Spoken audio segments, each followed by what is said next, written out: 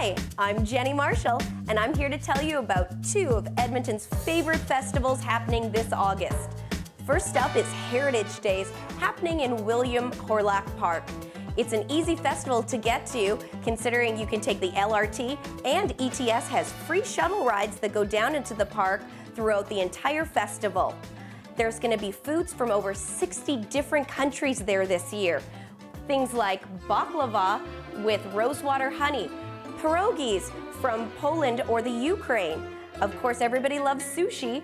And we have empanadas. Originally from Spain, empanadas are now found in over 14 different countries in South America, Latin America, and of course, Spain, where the largest empanada festival of the year is.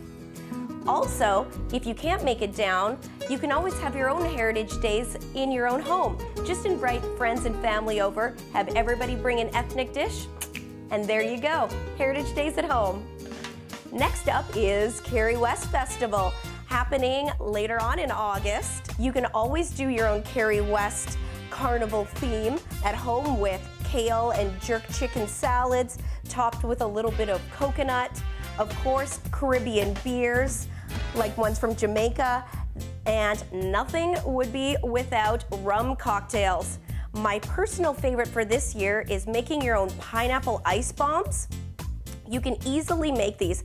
Just take crushed pineapple, scoop it into the little balls, you seal it up, and then just pour water to fill up the rest of it. It'll completely freeze, and then you just throw it inside your drink, a little rum, a little sparkling water, a twist of lime, and voila. You've got fabulous cocktails all summer long that your friends and family are gonna love and really get you in the spirit for Cari West Festival.